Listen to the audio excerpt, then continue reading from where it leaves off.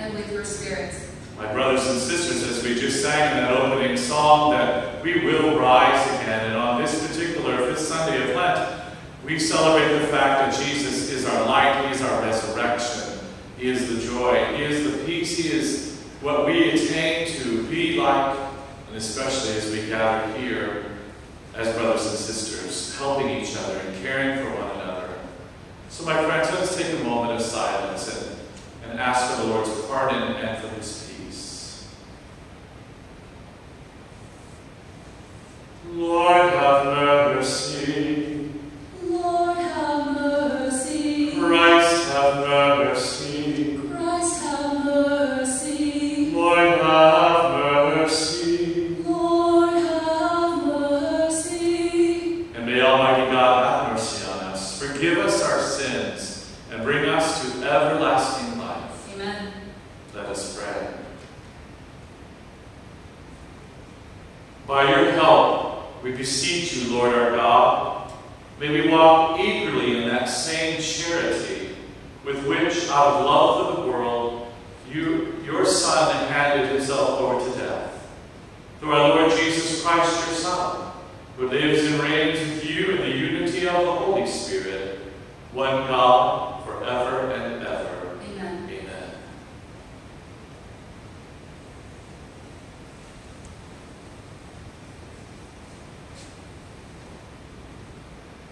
A reading from the book of the prophet Ezekiel.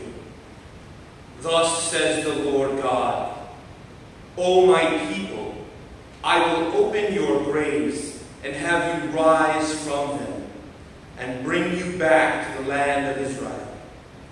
Then you shall know that I am the Lord, when I open your graves and have you rise from them, O my people. I will put my spirit in you, that you may live, and I will settle you upon your land. Thus you shall know that I am the Lord. I have promised, and I will do it, says the Lord. The word of the Lord. Thanks be to God.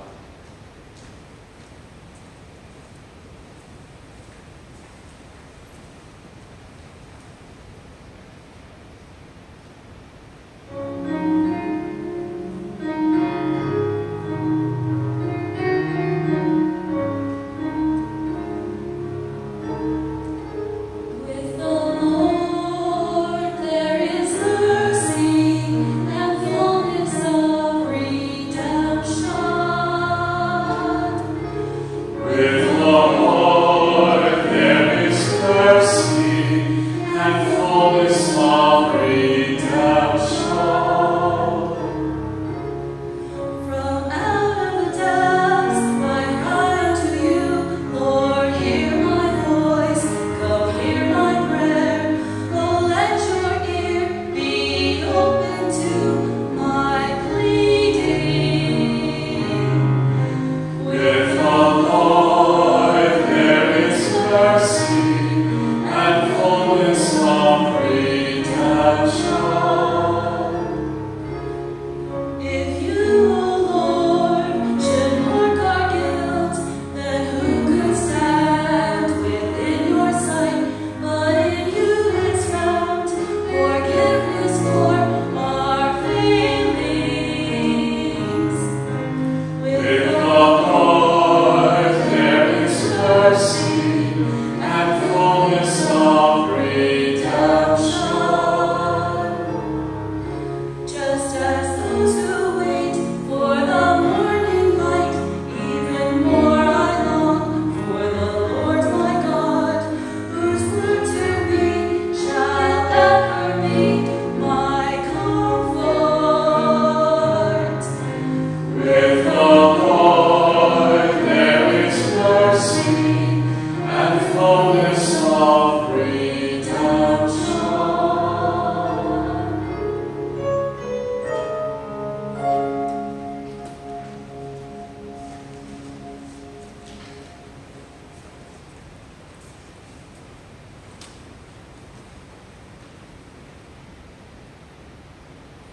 A reading from the letter of St. Paul to the Romans.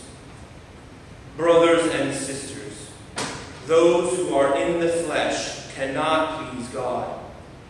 But you are not in the flesh. On the contrary, you are in the Spirit, if only the Spirit of God dwells in you.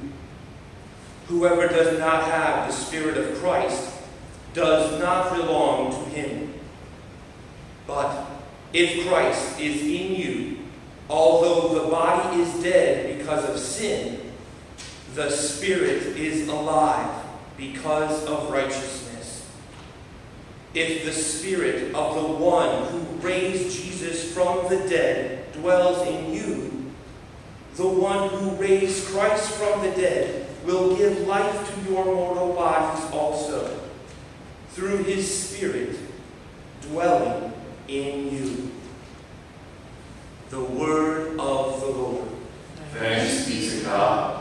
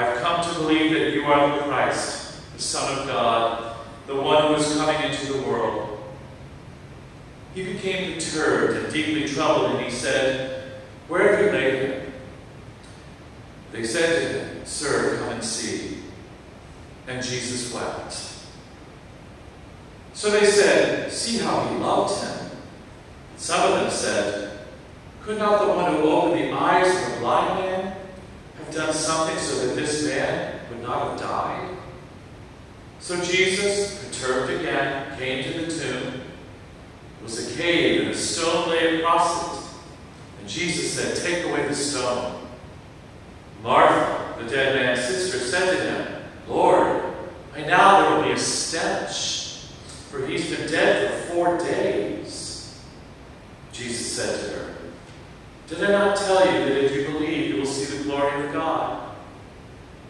So they took away the stone, and Jesus raised his eyes and said, Father, I thank you for hearing me.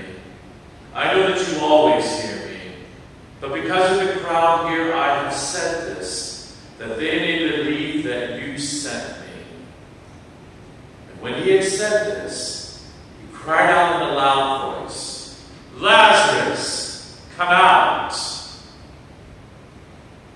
The dead man came out, tied hand and foot with burial cloths, and his face was wrapped in a cloth. So Jesus said to them, "Untie him and let him go." Now, many of the Jews had come to Mary, and seeing what he had done, began to believe in him.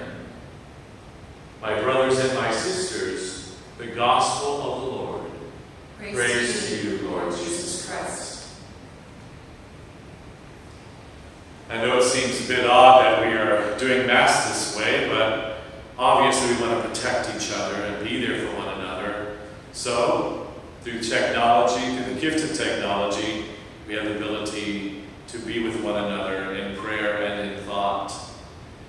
This particular gospel is, from cycle A, and it is our cycle this year, but we always tend to do this particular gospel every Lent on this fifth Sunday because of our RCIA. Remember, that's Rite of Christian Initiation for Adults. It is we are preparing our brothers and sisters to come to the waters of baptism, to seek the Lord's grace and peace, to be fed and to be nourished. And so we are with them to remind them once again of what it means to come to this waters of life-giving life. Because of the fact that we are baptized and brought into Christ Jesus, we know that in a sense we have died with him in that water and we have come out new creations. That is that important symbol of being plunged into that water, that tomb, and to rise with him. The beauty of this gospel also reminds us once again that, yes, we're just passing through. This is a great experience God has given us. How blessed we are to have it. Sometimes it doesn't always feel so great and wonderful and blessed, especially in light of what we're going through right now. But it almost, in a sense, wants us to kind of focus us, again, to what's really important. The things that are so important to us, the people that are so important to us, the life that we have, the gift. Everything seems right now to be kind of up in the air. We're all desperately trying to make sense of everything. And that's why it's good that we are here. It's good that we are listening to each other. It's good that we are being once again reminded by the truth that is given to us in this gospel. Yes, sometimes we might feel kind of like Martha and say, "Lord, if you would have been here, this never would have happened." But we know the Lord is always with us, but he's given us this gift of free will. And he knows that in our free will, choices are made. And sometimes there are choices that we learn a lot of lessons through. But we can never say to ourselves that he was not here. He's always been here. He will always be here. Even when he sees his children sometimes struggling, it does not mean that he's abandoned us. He's definitely here, right now. Right now. And so as we sang in that opening song, "We Shall Rise Again," so as we once again see in Scripture where Lazarus is called out of that tomb, and Jesus says to unbind him, let him go free. Sometimes some of us may be feeling not quite so free right now, stuck in our homes, not knowing what to do. But it is an inner freedom, my friends. Even in the midst of our life not being quite the same, there is freedom. There is freedom because our freedom is in Christ. And we know that anything that comes our way will never steal away Christ from us, never steal away the promise of eternity. That is our promise from God.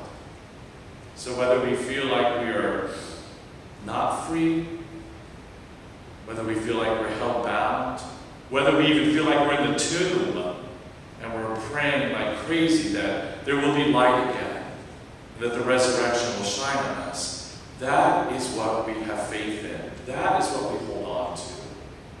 We let no one ever take that away from us.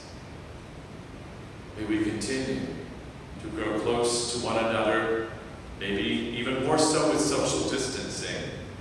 So many of us are checking on each other, praying for one another, being considerate and understanding. May all of this, what's going on right now, actually bring us closer to one another and more in touch with who we really are and who the God who loves us, who created us. God bless you. My brothers and my sisters, we now take this moment to bring our prayers before the Lord. And now we invite the lector to please lead us in these prayers. For the Church, that we may be a source of living water for all who thirst for meaning and purpose in their lives, we pray to the Lord. Lord, hear our prayer. For those in authority, that they would forsake division and discord, and instead seek unity, stability, and peace, we pray to the Lord. Lord, hear our prayer. For all who are ill, especially those with the coronavirus, that God's healing love will restore them to health and will guide those researching cures and vaccines, we pray to the Lord. Lord, hear our prayer. For the safe return of our military, for the safety of all first responders, and for all who put their lives in danger for our safety, we pray to the Lord. Lord, hear our prayer. For the elect, that they may grow in their desire for the waters of new birth and allow God fully into their hearts this Lent, we pray to the Lord. Lord, hear our prayer. For Kyle Smith, Manuel Hernandez, Loretta Kelly, and Esperanza Asiaga, and all those who died, that just as they shared in the living waters during life, they will share in the eternal love of our Father. We pray to the Lord. Lord, hear our prayer. For all the prayers we hold in the silence of our hearts, and for our intentions, spoken and unspoken, we pray to the Lord. Lord, hear our prayer. Gracious and loving God, we thank you again for listening to the voices of your children. We ask that you grant them through Christ our Lord.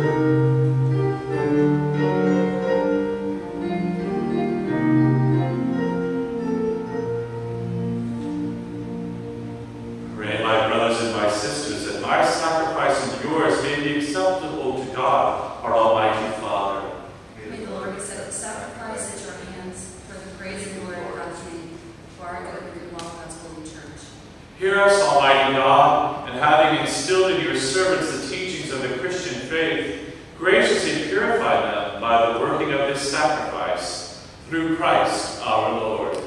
Amen.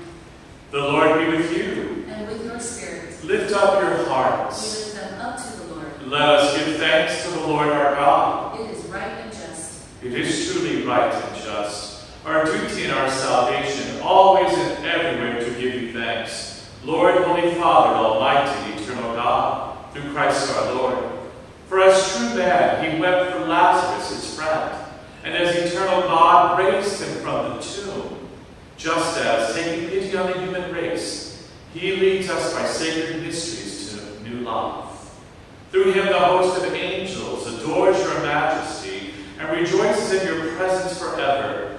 May our voices, we pray, join with theirs in one chorus of exultant praise as we acclaim.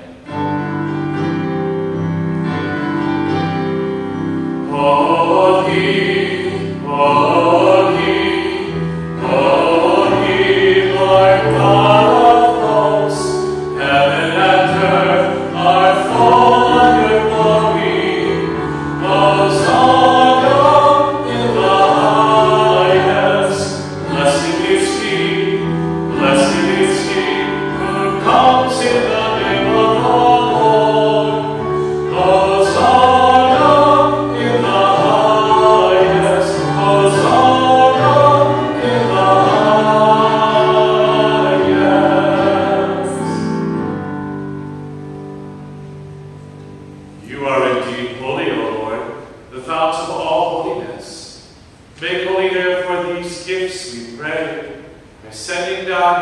Spirit upon them like the dewfall, so that they may become for us the body and blood of our Lord Jesus Christ. At the time he was betrayed and entered willingly into his passion, he took bread and, giving thanks, broke it and gave it to his disciples, saying, "Take this, all of you, and eat of it. For this is my body, which will be given up for you."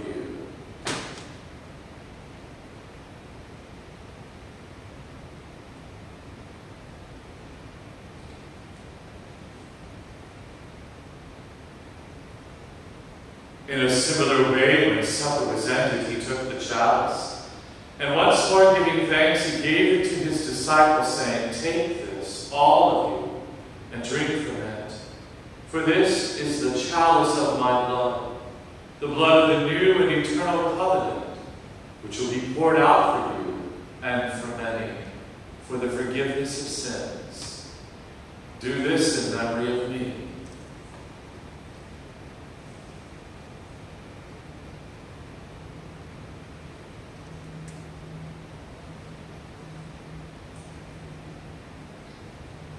The mystery of faith.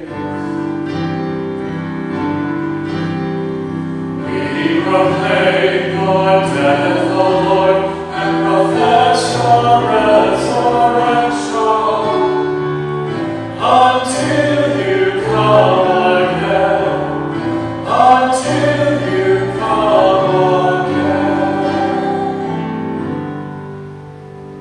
Therefore, as we celebrate the memorial of his death and resurrection, we offer you, Lord, the bread of life and the chalice of salvation, giving thanks that you've held us worthy to be in your presence and minister to you. Humbly we pray that, partaking of the body and blood of Christ, we may be gathered into one by the Holy Spirit. Remember, Lord, your church, spread throughout the world. Bring her to the fullness of charity, together with Francis, our Pope, John, our Bishop, and all the clergy. Remember also our brothers and our sisters who've fallen asleep in the hope of the resurrection, and all who have died in your mercy. Welcome them into the light of your face. Have mercy on us all, we pray, with the Blessed Virgin Mary, Mother of God, her blessed spouse Joseph, with the blessed apostles and all the saints who have pleased you throughout the ages. We may merit to be co-heirs to eternal life, and may praise and glorify you through your Son, Jesus Christ. Through him and with him and in him, O God, Almighty Father, in the unity of the Holy Spirit, all glory and honor is yours forever and ever.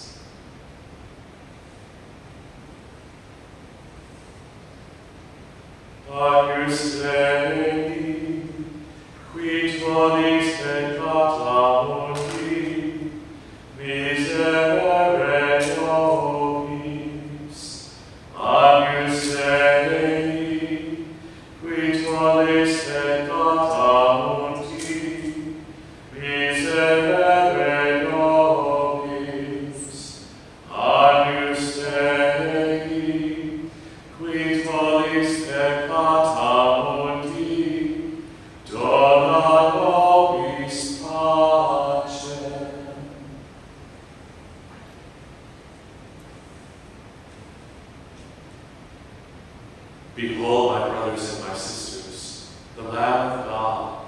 Happy are we called to the supper. Lord, that I am not worthy that you should enter under my roof, but only say the word, and my soul shall be healed. An act of spiritual communion. My Jesus, I believe that you are present in the most holy sacrament. I love you above all things, and I desire to receive you into my soul. Since I cannot at this moment receive you sacramentally, come at least spiritually into my heart.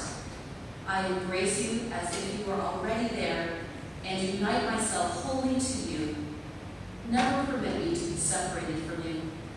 Amen.